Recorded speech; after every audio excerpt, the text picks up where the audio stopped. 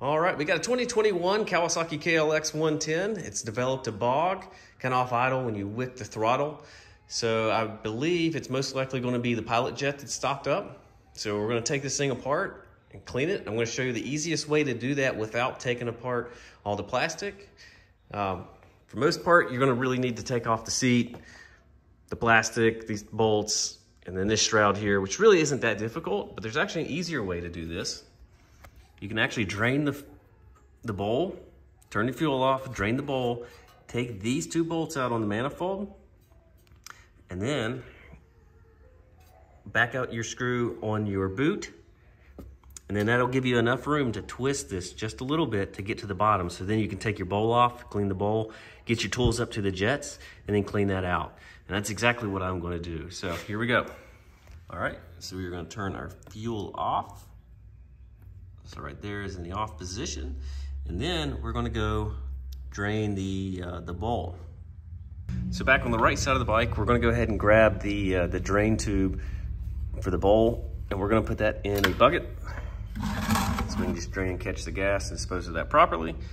And then on the left side of the bike is where the valve is, or the screw is for the bowl drain. And it's just a flathead screwdriver. That's all you need. So we'll back that out. Let that drain. Okay, I can hear it pouring out over there. So we're gonna let that, we'll make sure we got the gas off so it just doesn't keep running. Now we'll let that drain, and then we're gonna go start loosening the two bolts on the manifold here. All right, so I've already backed out the bolt on the other side, so I'm gonna get this side here. And then after that, we'll get that air boot loosened up, and we'll be able to twist this guy out so we can work on it. All right, so we've got the spacer out here. It's actually right here.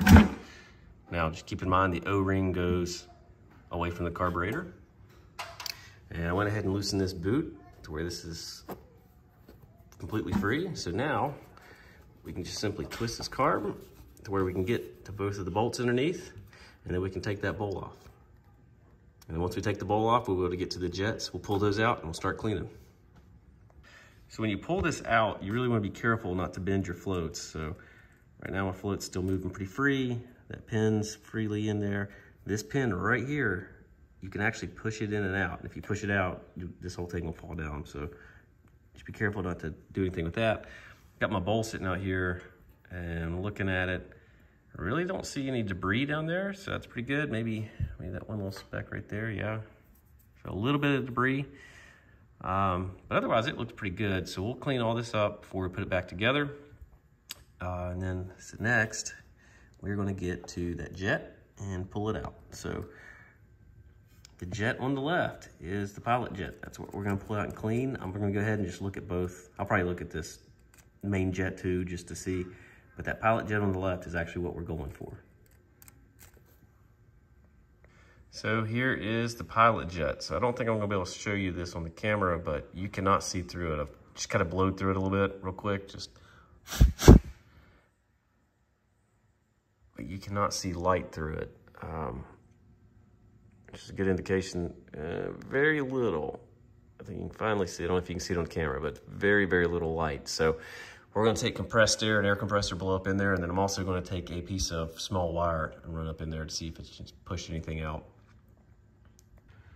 So I pulled a 40 out of it, and just for fun, I'm gonna put a 42 in it just to see if it makes a difference. It seems like really no matter what I do with the 40, it's still got a little bit of a bog. I did go ahead and clean it out, blew it out real nice and well so you can actually see through it. You can see that 42. You can kind of see through that 40 there. So I'm just gonna try it and see if I can get it to run. Here we go.